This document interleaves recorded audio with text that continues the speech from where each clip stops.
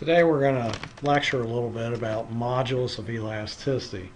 Already in Chapter 8 we've talked about what stress in a material is, and we've also talked about what strain in a material is. Today what we're going to talk about is the material property that relates stress to strain in a given material. And that material property is called modulus of elasticity. So as a material property, each material has its own modulus of elasticity. Steel is probably a material which, out of all the materials that you'll probably be familiar with, has the highest modulus of elasticity.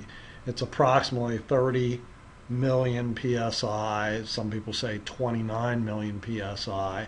But for example, a material like concrete only has a modulus of roughly about 3 million psi.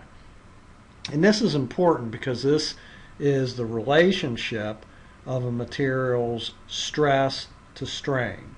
Okay, so the modulus of elasticity is simply the stress divided by the strain of a material. Now, the typical place that we consider a material's modulus of elasticity is in the elastic region. And again, last week we saw a tension test being run, and the modulus of elasticity typically for a material is taken in the elastic region, which is in the straight line portion of the graph that you get, the stress-strain graph that comes out of the tension test. It happens in the elastic region. You can take modulus of elasticities other places, but again, in the elastic region is typically the one that we are most concerned about, because that's when a material is behaving elastically. This relationship of stress to strain, or the knowledge of a material's stress to strain relationship, is very important in predicting how much a material will deform under a certain load, or how much stress will cause a certain amount of axial deformation. So it's fairly important for us. The formula for modulus of elasticity is simply, like we said, stress over strain. Again, we have been talking about direct axial stress. So, the stress there, sigma. The strain is simply change in length over original length. The modulus of elasticity is going to have units of stress. Strain is a sort of neutral unit as far as we're concerned. I mean, strain has values of inches per inch or millimeters per millimeter. So unit-wise, strain is sort of neutral. And therefore, since modulus is stress divided by strain, modulus is going to take on units of stress. So again, you'll see in US units, you'll see modulus have units of PSI or KSI. When you get into metric units, SI units, you'll see modulus of elasticity take on units of pascals or kilopascals or so on and so forth. Like we said, modulus is very important in terms of giving us the ability to predict items. The most common rearrangement of the modulus formula has it becoming rearranged so that we actually solve for the deformation. And that's what's shown here on this slide in sort of the last equation. The axial deformation in a particular object is PL divided by AE. P being the force, the axial force. This can be a tension force or this could be a compression force, but the axial force in a member. L is the original length of a member, divided by A. A is the cross-sectional area, and E, as we've been talking about, is the modulus of elasticity.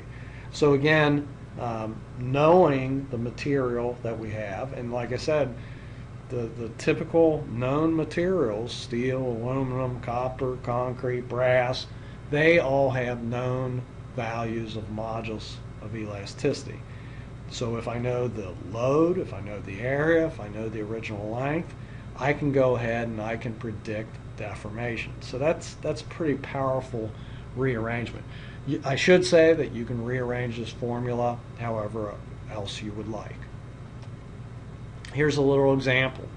Steel bar, cross section of 1 by 1, so it's a 1-inch square cross section, has 10,000 pounds applied to it.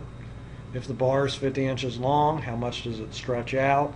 Steel, again, a lot of people say steel is either 30 million psi or 29 million psi, somewhere in that range. If I was doing this in KSI, it would be 30,000 KSI. So how would I do this?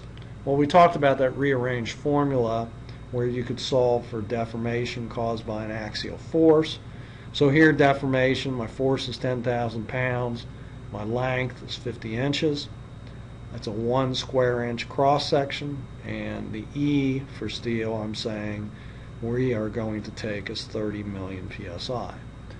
Calculate this out, and the deformation of this steel bar comes out to be 0.0167 inches. Let's do another problem. This modulus of elasticity for an aluminum bar is going to be about 10 million psi. Again, you know, some people might say 10.4 million psi, but we're saying 10 million. Anyway, our aluminum bar is 1 inch diameter, and it's 100 inches long. How much stress does it have on it to stretch out 0.15 inches? In this case, what you'll do there is just rearrange the formula to solve for, in our case, stress. Okay, so I solve for P over A. The deformation gets multiplied by E and divided by L. All right, so I go through here and plug in the numbers for deformation, E, and length, and I come out with a value of 15,000 psi. All right. Here's just another little modulus sort of calculation for you. Stress over strain, we already know that is. What is the stress? If I got a bar with 10,000 psi on it, and it's got a 2-inch radius, okay?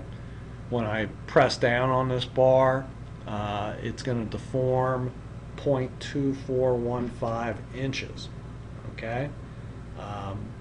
So it goes from 8 inches long to a little over 7 3/4 inches long.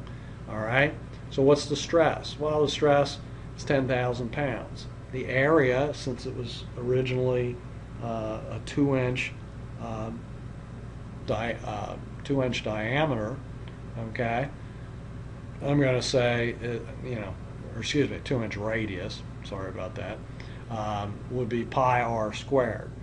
Okay, so 10,000 pounds divided by pi r squared, that's a little over 12.5 square inches. This stress comes out to be 796 psi. What's the strain? Again, the strain in the axial direction. We know strain is change of length divided by original length. My change of length here is 0.2415 inches. My original length is 8 inches. So if I say 0.2415 divided by 8, I'll come out with a little over 0.03 inches per inch. What would my modulus be then? Well, modulus is stress, about 796 psi, divided by strain, a little bit over 0.03 inches per inch. So it comes out to be just a shade under 26,400 psi.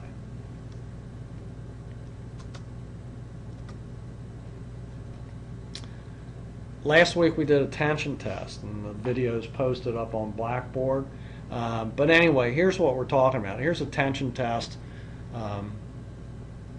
that has been done and a portion of the stress strain diagram. The modulus of elasticity that we normally see listed in books and whatnot occurs in the elastic region. And that's that initial straight line region of the graph. How can I calculate modulus of elasticity in a test? Well, modulus of elasticity is stress over strain. The stress is on the vertical axis, the strain is on the horizontal axis. So again, the slope of this line here, I could simply, to calculate that slope, I could simply take 2 points on that straight line. I could then figure out the difference in stress values divided by the difference in strain values. Okay? Slope is the change of y over the change of x, and in this case, slope would be equivalent to the modulus of elasticity.